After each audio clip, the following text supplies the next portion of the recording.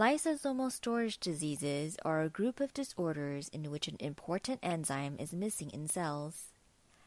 Our bodies use enzymes to break down and reuse or get rid of waste materials and help our cells to work properly. When one of these enzymes is missing, these materials can build up in cells throughout the body and cause damage. This damage can occur in various organs, including the liver, brain, heart, and bones. For some lysosomal storage diseases, the missing enzyme can be replaced with a synthetic enzyme, one made in a lab. This treatment is called enzyme replacement therapy, or ERT. By replacing the enzyme through ERT, the cells can now break down and get rid of waste material. Lysosomal storage diseases can be diagnosed before or after birth. Enzyme replacements given after birth has some challenges that may not take care of all disease-associated problems. That's why we have developed a new approach to start this treatment before birth. Challenges with current treatment include the following: allergic reactions to the enzymes, meaning the patient develops antibodies against the enzymes. This immune response may either cause complications during infusions or make enzyme replacement therapy less effective.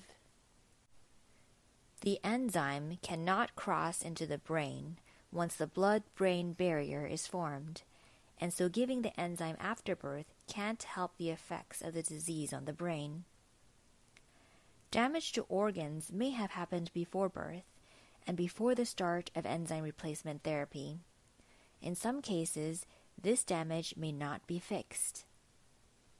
At UCSF, we have developed a new approach that provides enzyme replacement therapy before birth.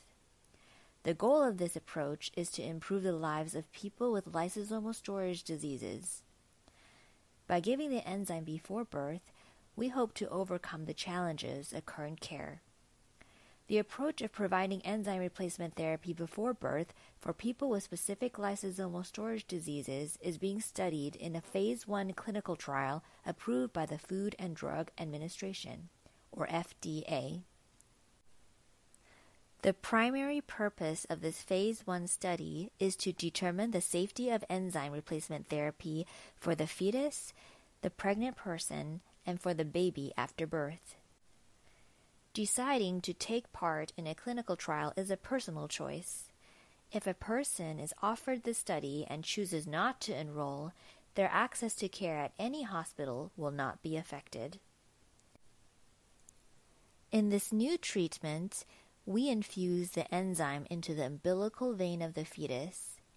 This same technique is routinely used to treat fetuses with other conditions, such as fetal anemia, and can be performed safely every few weeks.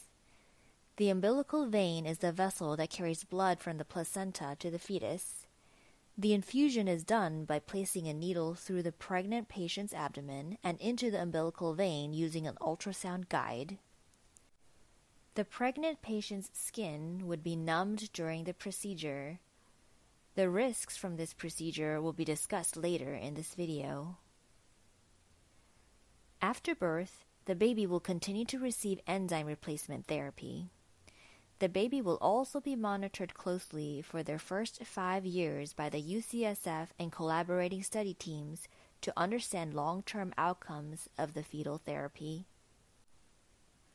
Only some lysosomal storage diseases will be included in this trial.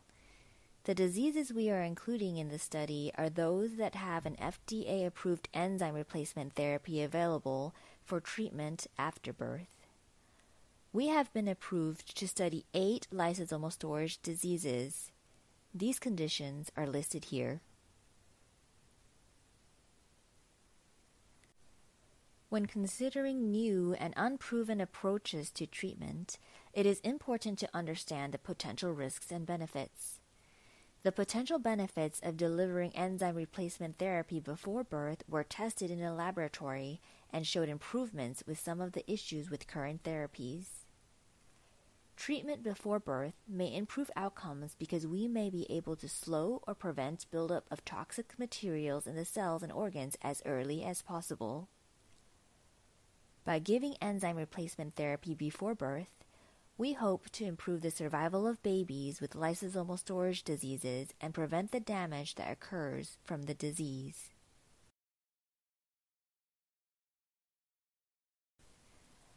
Another possible benefit is that giving enzyme replacement therapy before birth could allow us to improve the lives and outcomes for babies by improving survival and preventing the effects on the brain during pregnancy. Enzyme replacement therapy that is given after birth is not able to get into the brain. Giving enzyme replacement therapy before birth may allow the treatment to cross into the developing brain and may slow the progression of the disease. Another potential benefit is reducing the chance of allergic reactions to enzyme replacements after birth. Currently, after infants and children receive enzyme replacement multiple times, they may develop allergic reactions. These reactions make the treatment less effective. When enzyme is given before birth, allergic reactions may be less likely. We think the unique immune system of the fetus may allow us to deliver enzymes without developing serious allergies. This technique may prevent allergic reactions when enzyme replacement is continued after birth. We call this immune tolerance. It is important to note that there are risks to any new therapy, particularly when given before birth. The main risk is from placing a needle in the umbilical vein of the fetus. The procedure has a less than 1% risk of pregnancy loss, preterm labor, or infection in the pregnant patient. There may also be additional risks of any experimental treatment that we can't predict.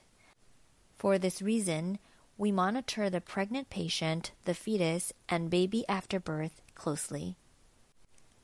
In this clinical trial, we plan to treat pregnant patients carrying a fetus diagnosed with one of the specific lysosomal storage diseases. Pregnant people will be diagnosed through standard testing during pregnancy, such as chorionic villus samples or amniocentesis. The pregnant person will be referred to UCSF by their local doctors or may contact us directly. At that time, we will meet with each patient by a video visit to discuss the clinical trial in detail, including the possible risks and benefits of fetal enzyme replacement therapy. If the pregnant person would like to consider this therapy, they and a support person will travel to UCSF for an in-person visit and evaluation. This visit will allow the UCSF team to determine eligibility for participation in the clinical trial. During this visit, the pregnant person will be supported in making an informed decision about whether to continue the pregnancy, pursue standard care after delivery, or take part in the clinical trial. If the pregnant person chooses to enroll in the trial, we will give enzyme replacement therapy to the fetus via an umbilical vein injection. This treatment will occur every 2 to 4 weeks until the 35th week of pregnancy. These infusions will be done at UCSF. The delivery could be at UCSF or at the patient's local hospital. After birth, the UCSF team will monitor the baby closely. Enzyme replacement therapy will need to continue, along with all necessary standard medical care. We will follow the child with yearly visits until they are 5 years old. Lysosomal storage diseases can be devastating for patients and their families. We hope that this clinical trial will bring us one step closer to finding a definitive cure.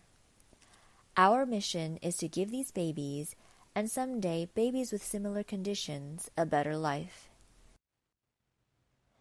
Thank you for your attention.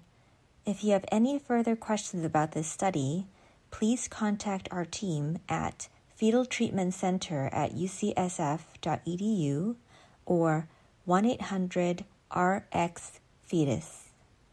Thank you.